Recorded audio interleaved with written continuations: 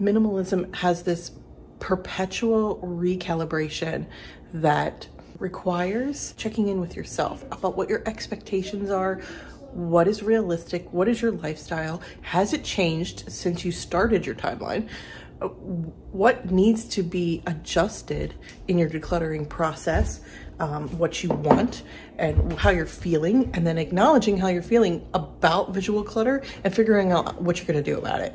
And sometimes it's just living with it, sometimes it's dealing with it, sometimes you're just tired and you gotta wait for a time in your schedule where you can deal with it and reset yourself back to a less stressful moment in our lives. It's, I don't know, 7:30 in the morning, and I'm standing in front of my kitchen on like the 10th day that it looks like this, where every day I'm just resetting it, filling in the dishwasher, and then it gets all crazy again.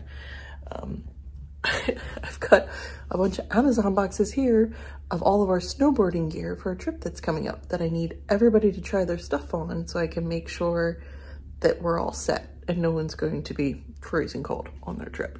Hallway filled with coats and boots and shoes. I've got, I don't know, karate gear, coats, 3 of my coats right here where I just didn't take the time to hang them up. It has been an insanely busy January. We had 2 gymnastics meets, 2 snowstorms, a whole bunch of karate practices, co-op for homeschool. We've schooled every morning, and I've not picked up the camera to film because my house has looked like this for January.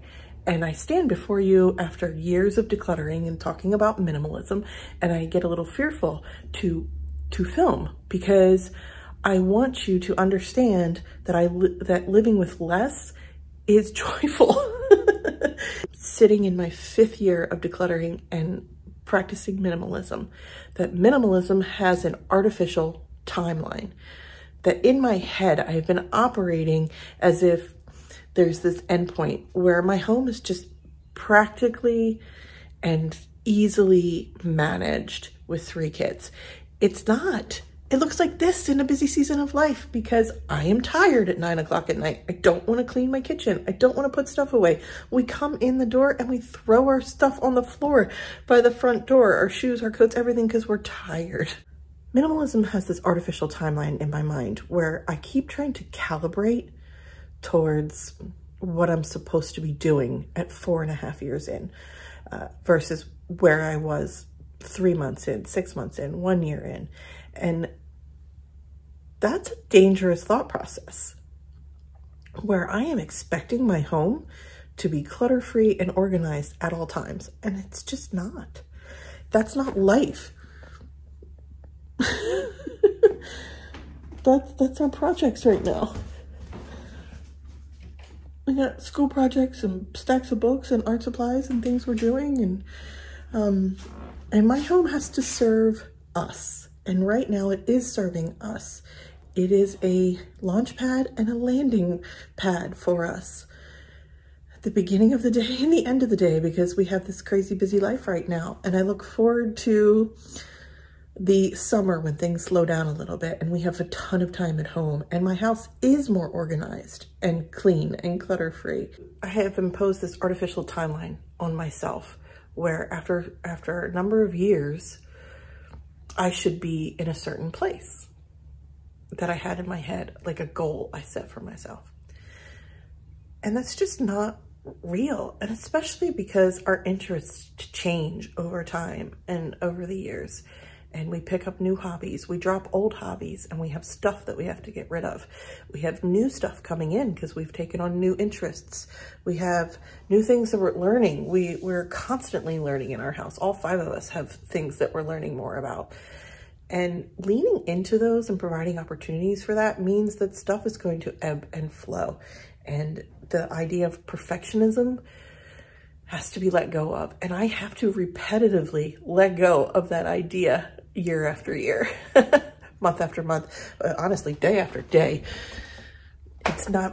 There's no perfect minimalism and there's no perfect way to declutter your home, organize it, and be done forever. Unless you don't change. you don't live with other people. When I first set out on this path of living with less and wanting to own less and started decluttering, I had in my mind that I would reach a place where our habits would be stacked and beautiful, and when someone was finished with something, it would get put in its home in its place. That we would never have a counter that looks like this, because it just, minimalism is going to cure that. And that building up over time, the habits and getting rid of thousands of things would place us in a home environment that cured that bit of clutter. And that timeline did not come true. So anyway, the point of this video is to show you real life after decluttering thousands of things and 4.5 years of practicing minimalism, that I am really just minimal-ish, because everything, every little nook and cranny that's bugging me right now for visual clutter can be reset in 5 to 10 minutes. The expectations that you have for yourself, for your home, of decluttering and understanding minimalism may not shake out the way that you think it will. And that you have to allow a ton of space for life and changes and new habits and things that are going on. And we're going snowboarding for the first time. I didn't have anything for 3 kids. Knowing that in a busy season of life, your home is a landing pad, a safe space for you and your family, and that clutter on the countertops is easy to correct. But snuggling in bed before they go to sleep is more important than the junk on your counter. And that's okay to choose that in certain seasons of life. And there's a mental health aspect that comes with clutter, because I am stressed and anxious daily right now because of the busy schedule and because my house looks like this when it doesn't typically, and it bothers me.